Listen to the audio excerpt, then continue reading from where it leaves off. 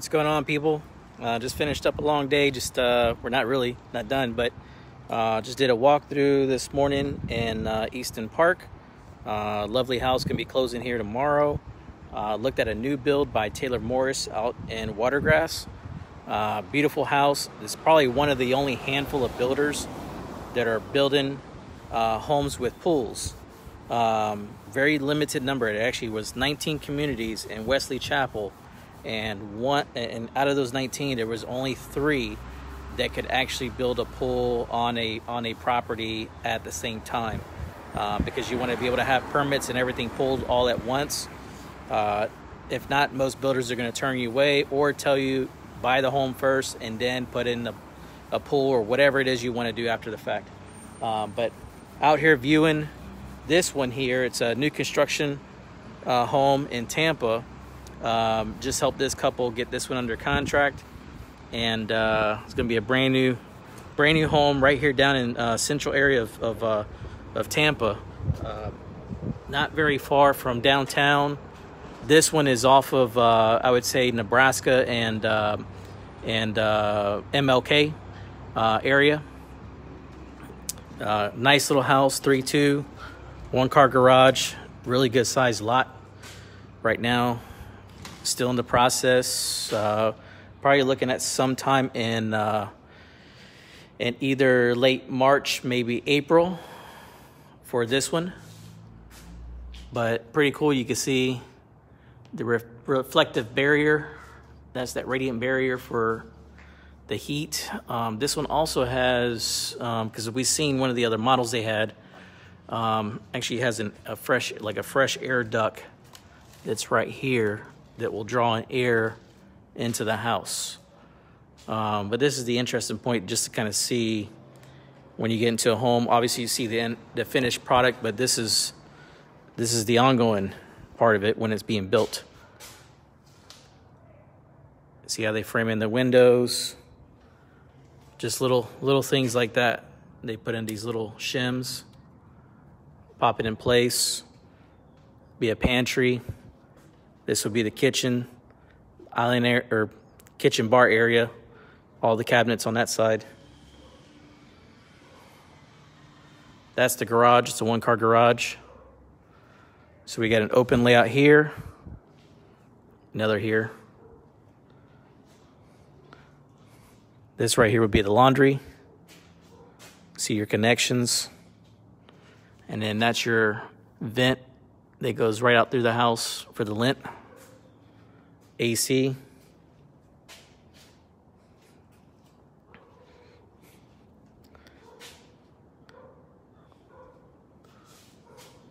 This is a bathroom right here, and you got 1 bedroom, the other bedroom, and then this would be the master.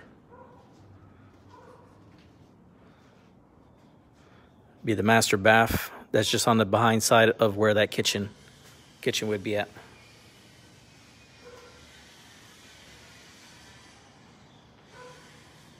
And then that's the master closet. Really good size closet size.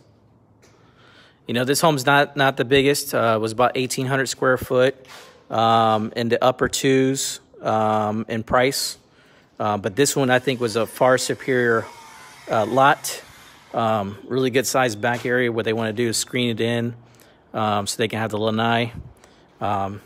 Elevation is a little bit, it is higher, but what they're going to do is they're going to fill it in here, place some sod, but it's a good sized lot to where they can put in the vinyl fencing on it, and that way they can have their privacy.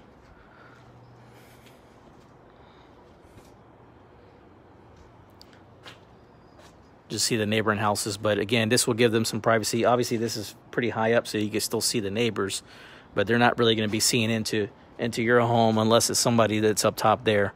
There's actually a little bit of a easement that's back there, but again, it's overgrown. Nobody's really using it. We'll walk the outside.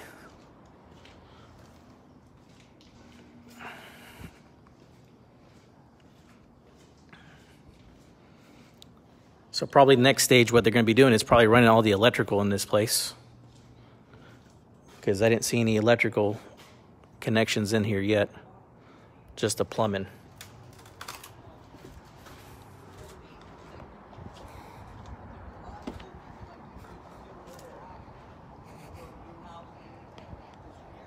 So you can see how wide this is.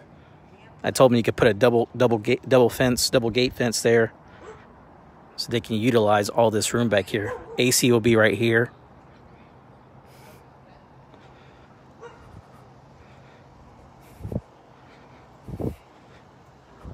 But to being actually in Tampa, to have a lot of this size is, you don't see too many of them.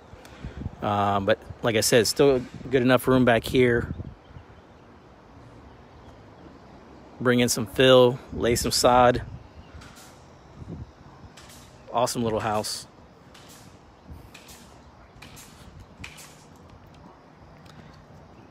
But if you guys have any questions, if you're looking for a place, whether if it's new construction, if it's an existing home, you know, I'm always here to have a conversation. You know, just see what exactly it is that you're looking to do.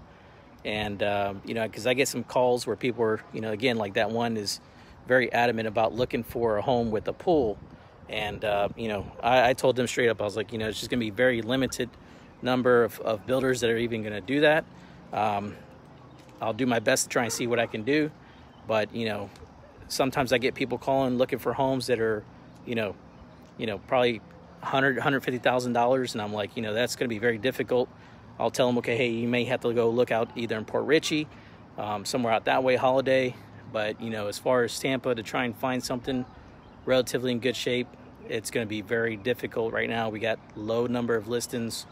We're trying to do what we can to try and pick up more listings, you know, to be able to help those people. Because even the last open house I went to on Saturday, you know, I just did that one day.